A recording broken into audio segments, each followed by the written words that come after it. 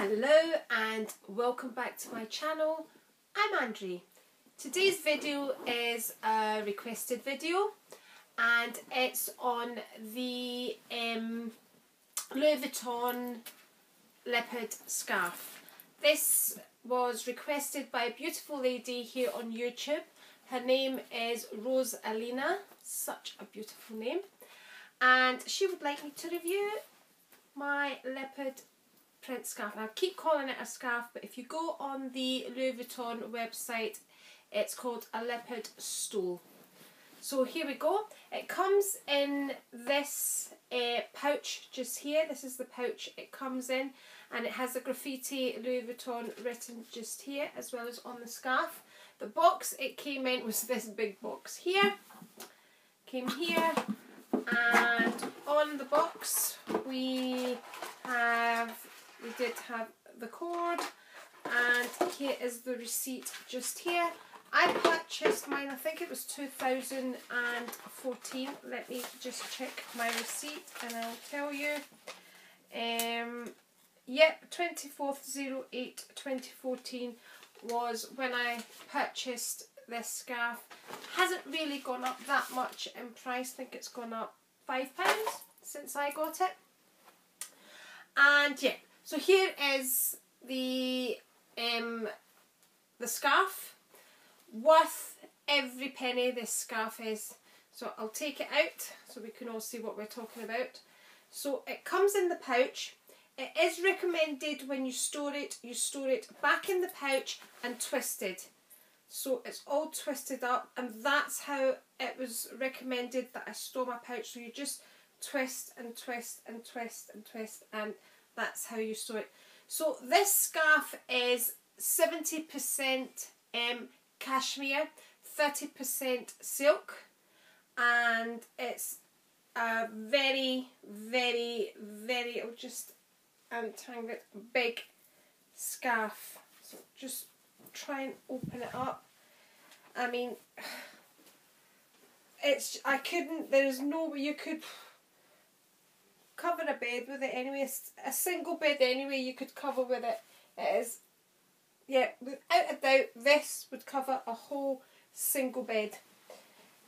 So that's the scarf just here, and you can see it's a sheer scarf, which is what I love about it, and it's what makes it lightweight.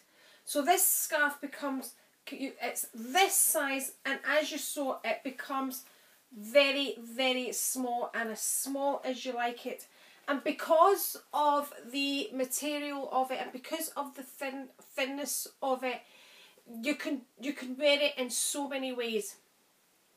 And again, because of the sheerness of it, and you can thicken it up and make it a really, really thick scarf to keep you warm for those winter months and bulk it up like so. Or you can have it as a really, really thin scarf. So twist it and you twist it and you twist it, and it just becomes a very, very, very, very small scarf. And you can make it as small as you like, and it becomes a nothingness. Now this scarf, I feel you can wear all year. Wear it in the winter to keep you warm. As the months get warmer, it's adaptable. I think you can even wear this on the beach as a wrap. So yeah, I'll not try and do it now, but you know the idea when you wrap it round and blah blah blah, and you've got a nice wrap, a cover up on the beach as well. It's so lightweight, it's great for travelling in. So of course if you're travelling, you can, as you can see, when you make it really small, stick it in your bag, and it's just lightweight. It's just an effortless scarf. I think that, you know, you can do so much with the scarf and wear it in so many different ways. You can even wear it as a shawl. I mean, it's so adaptable. You could do so much with this scarf. It's not just a scarf. I'm going to keep calling it a scarf, but like I said, it's a stole. So you could just do so much. You can wear a plain black outfit, throw this on, and it it just becomes a beautiful, beautiful outfit just by throwing this on, and you could just do so much with it. Tuck it in, tuck it under. It's just worth every penny. So the scarf has the graffiti Louis Vuitton signature on it, just there. You can see that just there, and when I wear it, I like to have that showing, so I always wear it, and the way I tie it, this always sits in the front. It does pull the scarf, but I don't notice it. My doggy is here next to me and she's trying to eat the Louis Vuitton box, and I want to sneeze and I'm trying not to, so I'm gonna have to, excuse me. There we go. So yeah, it also has fringes just on the edge of the scarf, and you can see there where there's a pull on the scarf, but because, look, you can actually see lots of pulls on the scarf there, but because of the way the scarf is, you don't really notice them because of the pattern of the scarf. They're not noticeable, and because you're scrunching it up, I don't remember doing these pulls, they just appear. This scarf, you have to have it dry cleaned, and it says Louis Vuitton Paris, and if I remember, this was made in Italy. Yeah. Dry clean, made in Italy. There we go, just there.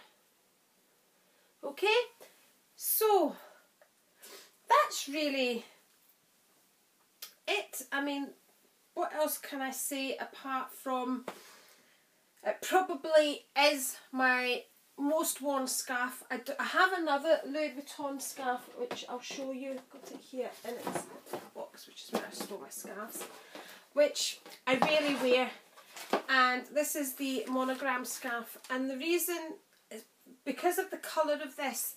I tend not to go for it because it's such a light colour, whereas with this, I've had it since 2014. I've yet to have it cleaned. It doesn't look dirty, and that's what I like about it, because you're wrapping it around your neck, you know, touching your face and your makeup, and I feel with that it would just, I'd wear it once and it needs cleaned, so I tend to reach for this a lot more often for that reason. It's because of the colouring, it doesn't show up any dirt, and the leopard print on this, you can get some leopard prints that are not nice. This is a lovely leopard print. So yeah, this is the scarf, which I absolutely love and worn hundreds and hundreds and hundreds of times. So that's my review on the scarf. I hope you've enjoyed it. If you have any questions, then please leave them and I'll try and answer them for you. And thank you very much, and I'll see you next time.